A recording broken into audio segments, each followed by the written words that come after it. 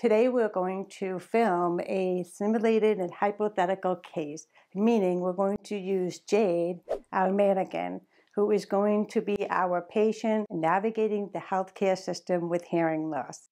Simulation. It's an artificial representation of real-world events in mock scenarios to facilitate understanding using mannequins for role-playing.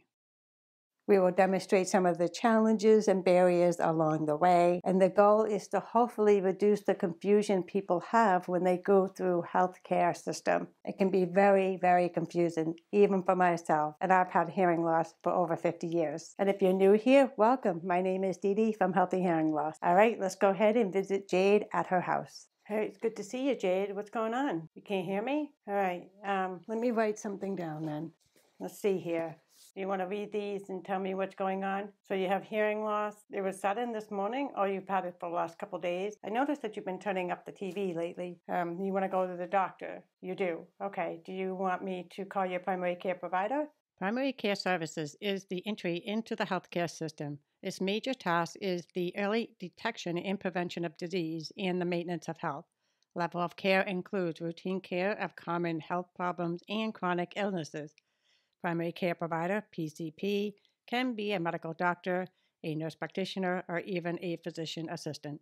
And what's his or her name? Wait a minute. What is her or his name? All right, so we'll go ahead and call your primary care office and set up an appointment with Mrs. NP. Let me go do that now. Yes, hi, this is Dee. I'm calling for Jade to see Mrs. NP. Yeah, she's asking me to call for her because she can't hear. That's the reason why she wants to be seen. All right, you'll have the nurse call me back. All right, this is the number. You can call me back on this. My name is Dee. All right, very good. Thank you. Bye-bye. They will call back. You want some tea? Let me make it away down. Oh, here comes the phone. Hello, this is Dee. I'm her sister, yeah. Yeah, she's having some trouble hearing. She's been actually having trouble the last few days. I've noticed that she's been turning up the TV. But today it seems like she can't even hear me at all. I have to use a notepad to ask her questions. A telephone triage nurse determines the nature and urgency of a problem or problems and provides direction for the level of care required. She says she's not having any pain. There's no headache. She doesn't have a sinus congestion. She had a cold a couple weeks ago, but that's about it. No drainage. Nope. Okay. All right, great. Oh, we'll be able to see her today? Oh, through telehealth. Telehealth is a form of healthcare that uses telecommunications, including by landline, mobile phones, and the internet, to deliver healthcare at a distance. It improves patients' experience by reducing the need to travel. Okay. All right, I'll make sure she has a laptop set up. Very good. Thank you. Bye-bye. It looks like we're going to do a telehealth, and that's like another hour from now. So we'll go ahead and get that set up for you so you can be ready. Okay.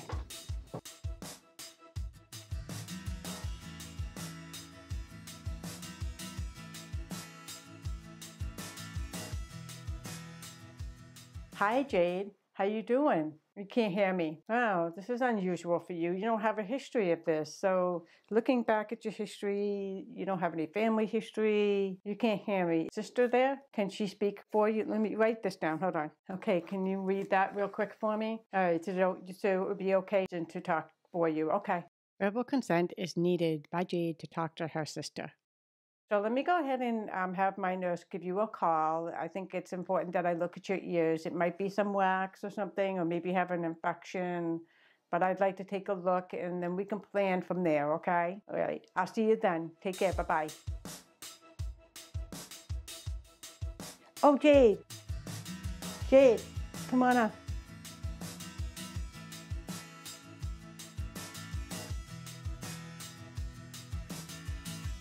I'm going to go ahead and check your blood pressure.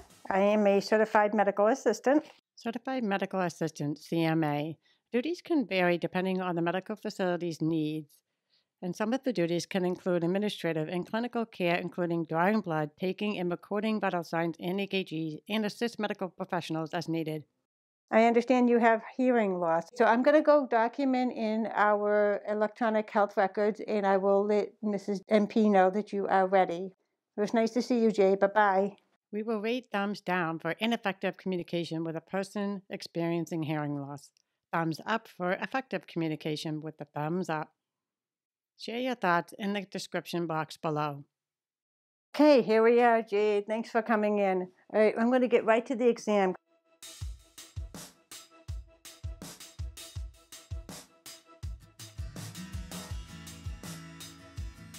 Tympanic membrane looks good. That's your eardrum. Open. Open. Okay. All right, now it sounds like you might have some sensorineural hearing loss. I'm going to send you to an otolaryngologist, and he'll do a hearing test and do some other tests, and then you can come back and see me afterward. All right, I got to run. Bye.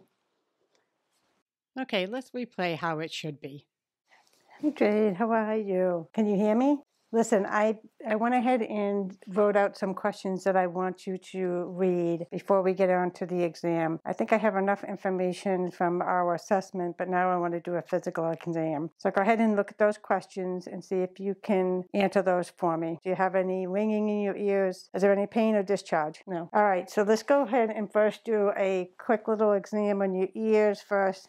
Any pain when I pull? I'm going to go ahead and look inside your ears. This will take only a few seconds here.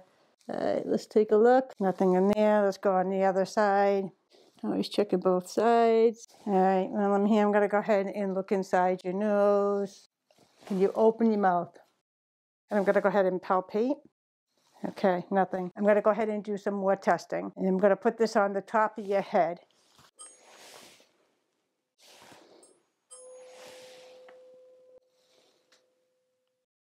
It does sound like you might have some sensorineural hearing loss, so I'm going to go ahead and send you to an otolaryngologist. I'll write all of this down for you so that you can read it on your way out. And basically, he's going to do a comprehensive, or she will do a comprehensive exam, and then you'll probably get a hearing test and maybe some imaging. Does that sound good? And I also will look for any medical records coming from the otolaryngologist, okay? That's that ENT doctor. I'll write it all down for you and give it to you on the way out. All right, bye.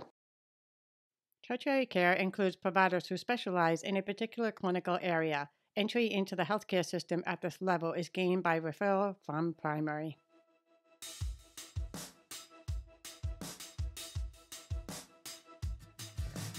Looking for Jade. Jade. Is Jade around? Where is she? Over there? Okay.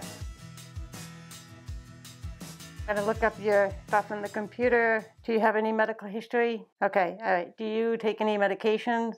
You're here because of hearing loss. Okay, I'm gonna go ahead and let your doctor know, and he'll come and see you. Let's again replay how it should be. Hi, my name is Susan. I want to ask you about your medical history. Right here, medical history. How about medication? Right here. You're going to be seeing Dr. Ear, and he'll be in to see you shortly. Dr. Ear, okay? He'll be in shortly. Bye. It was nice to meet you. An otolaryngologist asks a series of questions such as onset, duration, associated symptoms, pain, etc., then performs exam. Okay, Jade, now we're going to take a look inside your ear. Looks good.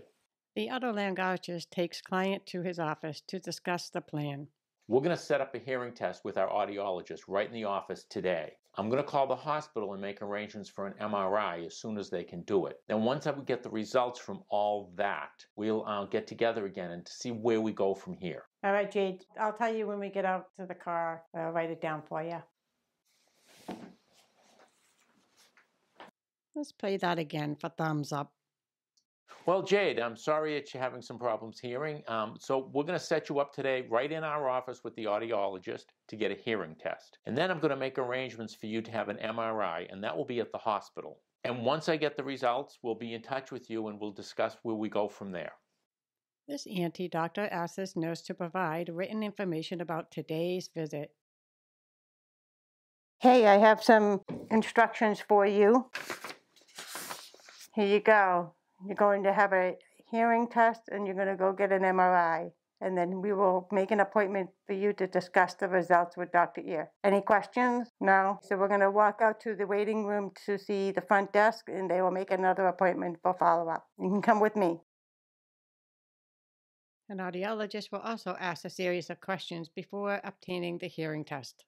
Here, Jade will undergo a pure tone and speech audiometry test. This can take up to 30 minutes or more. Jade then goes to the hospital to have a magnetic resonance imaging done, an MRI, and this can take up to 45 minutes or more. Finally, back to the ENT doctor's office to discuss the results with Dr. Ear. She needs hearing aids for sensory neural hearing loss of unknown etiology.